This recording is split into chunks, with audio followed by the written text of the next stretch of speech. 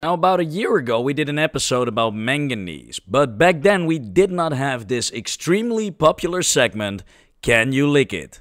And you could technically lick a piece of pure metallic manganese without suffering an immediate chemical burn or poisoning, because the solid metal is not very soluble and does not easily react with water or saliva. In other words, your tongue wouldn't suddenly dissolve it or release a toxic amount of manganese ions in a single contact. However, you should not lick it, because the surface of manganese metal quickly becomes covered with oxide layers and dusts that can irritate or harm you if swallowed.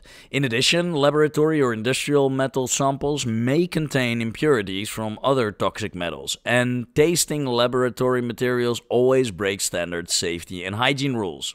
Now, it probably wouldn't poison you instantly, and it kinda looks tasty with this brown, bubbly surface.